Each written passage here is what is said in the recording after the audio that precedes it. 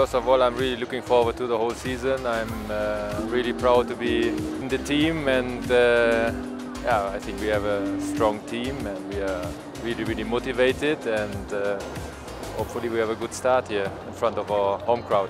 You know, they're very enthusiastic here. The crowd is super, and they do all this, the clapping, and the Mexican people are very nice. Even for the riders, they're really special, because it's nice to have a crowd there which is enthusiastic and cheer on good results. I think the grass is between the best grass that I jumped in my life. It's unbelievable. It's the first time that I'm in the global tour, and the new format, I think, is really amazing, because there is a lot of options and there is a lot of new things coming, and I think for the riders and for the public is completely different and new. We have a nice team, we have Yuri and Christian, Henrik von Eckermann, and then Evelina and myself.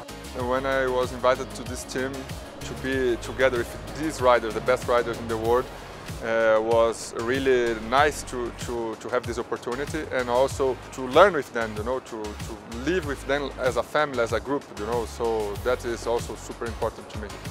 It's a wonderful show, wonderful people supporting our sport, behind all the riders. They like the sport, they like the horses. Our home show, the pressure is on. We try to make our best, and I hope of a lot of support of all the people here.